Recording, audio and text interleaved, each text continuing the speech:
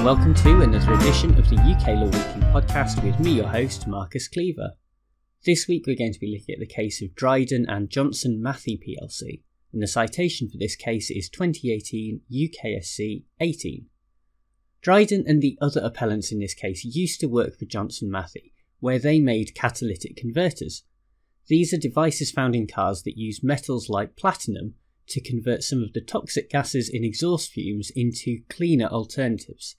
We don't need to get any further into the chemistry than that, because the legal issue is simply based on the fact that Johnson Matthey did not clean their factories properly in accordance with health and safety law, and so Dryden was exposed to platinum salts. This exposure led to platinum salt sensitization, which is essentially like developing an allergy. If Dryden continued to work around platinum salts, then he would end up with rashes, would find it hard to breathe, and would be sneezing all over the place. Pretty much like me at the moment in hay fever season, but presumably a lot worse. As a result of this, Dryden was stopped from working with platinum salts, which is fair enough, but the problem was that in his new role he earned much less money, and some of the other appellants even lost their job. Unsurprisingly, the appellants were not best pleased about this and brought the current claim against Johnson Matthey. The contractual claim was rejected, but the main basis lay in the law of tort, so before we jump into the Supreme Court's decision, it is worth reminding ourselves of a fundamental principle in this area. In order to prove a case, there not only has to be a breach of a duty of care, but that breach has to actually cause damage to the claimant. How we actually define damage or personal injury can vary. In Haygarth and Grayson Rollo from 1951, Lord Justice Asquith identified three key factors: loss of earnings, pain and suffering, and loss of amenity. A later case of Rothwell and Chemical and Insulating Company Limited from 2008 showed that the damage should make the claimant worse off in terms of their health or capability.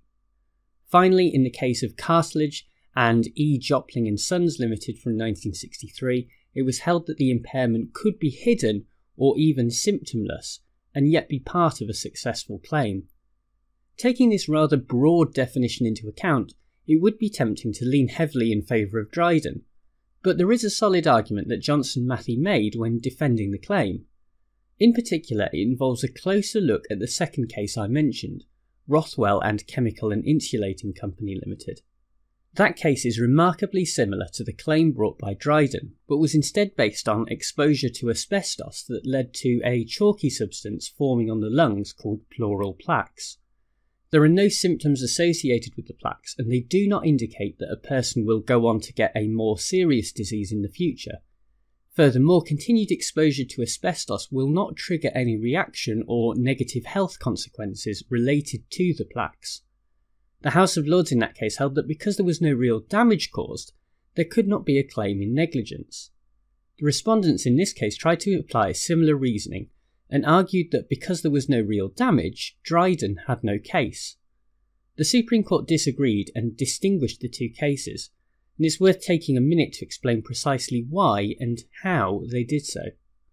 Think about the plaques as a marker. They show that you have been exposed to asbestos, but have no effect on your life or health now, in the past, or in the future. Platinum salt sensitization also shows that you have been exposed to platinum salts, but there is the potential for future damage, because further exposure to platinum salts will cause an allergic reaction.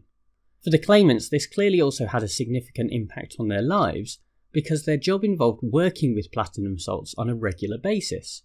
Now that they cannot do this, they are in a worse position than they were before. Going back to our originating principle of tort law, we can see that there was a duty of care owed by an employer to an employee, there was a breach of that duty of care by failing to keep the factory clean, that breach caused the platinum salt sensitization in Dryden and the other claimants, and finally, that damage has had a discernible negative impact on their lives. With that in mind, the 5 justices had no choice but to unanimously find in favour of Dryden. Now, for some people analysing this case, there was a certain amount of surprise that the judgment was so short. After all, this is a central aspect of tort law and is a case example that could have gone either way. In particular, David Pugh from the law firm Keogh's took a particularly scathing line against the judgment, although it should be pointed out that he had previously acted for the insurers in the Rothwell case, and the piece clearly had an insurance audience in mind. I do tend to enjoy these pieces put out by law firms, but it is always important to remember that they are really just another form of advertising. Anyway, Pugh's argument is centred around 2 points. The first one is medical and based on the pleural plaques in Rothwell. He notes that further exposure to asbestos can lead to a build-up in the plaques, and if they become extensive, they can indeed restrict breathing. It follows that the Rothwell case and this one with Dryden are not as dissimilar as the Supreme Court would like to make out, i.e. both conditions are represented by markers, and further exposure can lead to further damage. That medical analysis isn't quite accurate, however. While further exposure to platinum salts will lead to an allergic reaction in Dryden and the other claimants, further exposure to asbestos by Rothwell has unknown consequences, and while it may lead to a further deterioration in health and quality of life, that isn't guaranteed in the same way. The second argument presented by Pugh is based more on the law and questions what would happen for a claimant who is about to retire. In such a situation, the claimant would only be minorly affected by the sensitisation, and it would only be minimal damage, if any, to their health and quality of life. That is a legitimate point, but does not deny the fact that some form of injury has occurred, even if it is very small in terms of its effects. The impact here will not be on the tortious liability itself, but rather on the amount of damages available to the claimant. Thus, it does not affect the ratio laid down by the Supreme Court in Dryden. The conclusion of the article suggests that this will open up the floodgates to a range of other claimants experiencing sensitisation to other chemicals and substances. It is true that this does open the door to other claims, but the extent of this is exaggerated as a scare tactic.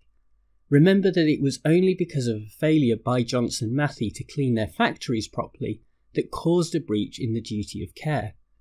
If care is taken in this regard, then employers have little to worry about. You have probably guessed by this point that I am inclined to agree with the judgment of the Supreme Court.